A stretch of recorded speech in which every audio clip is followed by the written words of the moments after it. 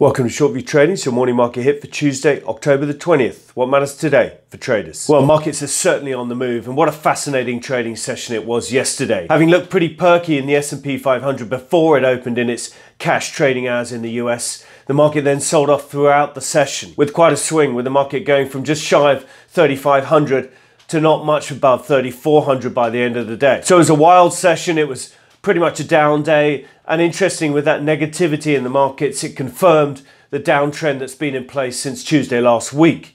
And in particular, technically, that was confirmed with lower lows and lower highs, and you can see that on the chart of the S&P 500 in front of you now. It was also the case in the Nasdaq, which led the weakness yesterday. Tech and energy leading the weakness to the downside, and the Nasdaq 100 itself also putting in lower lows and lower highs over recent trading sessions and confirming that technical downtrend. But as highlighted yesterday, you want to ignore the narrative. Of course, the narrative yesterday morning was the market was up on fiscal stimulus talks and vaccine hopes. Ignore the narrative and focus on the risk appetite.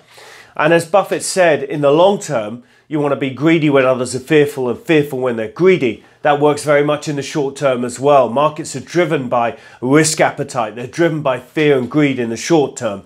And that's why we like measuring risk appetite and using them for market timing models. And indeed, as we've been showing you in recent trading sessions back on the 9th of October, our risk appetite model, our risk appetite scoring system, which you can see in front of you now, generated a sell signal. Of course, the market peaked one trading day later, the following Monday. Since then, we've been in a downtrend.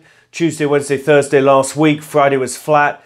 Yesterday, weakness again. And the models, of course, with that are moving lower. But the key point is the models are not yet back on buy, and the market's not yet fearful. And we see that in other models as well. A whole bunch of models have moved lower from sell levels, but are not yet back at buy, including, for example, the VIX RSI, short-term RSI model, whereby we invert the oversold, overbought nature of the VIX, and it's quite a good indicator for buying and selling on a 1 to 2 week basis on the S&P 500. So for full details of how we're playing this market, please see today's daily rag available to subscribers via the website. So what are we watching today? Well, various bits and pieces. US housing starts and permits come out today. More on that theme this week of how's US housing doing. Of course, it's been very strong. We had the NAHB index out yesterday, which was also pretty perky. There's a number of central bank speakers from the Fed and the Bank of England. And then on top of that, of course, is the continuation of US third quarter earnings.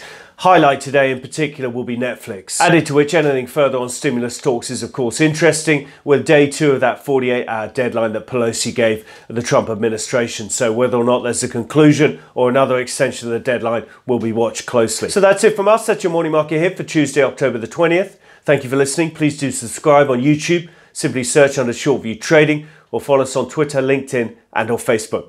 Thank you for listening. Trade well.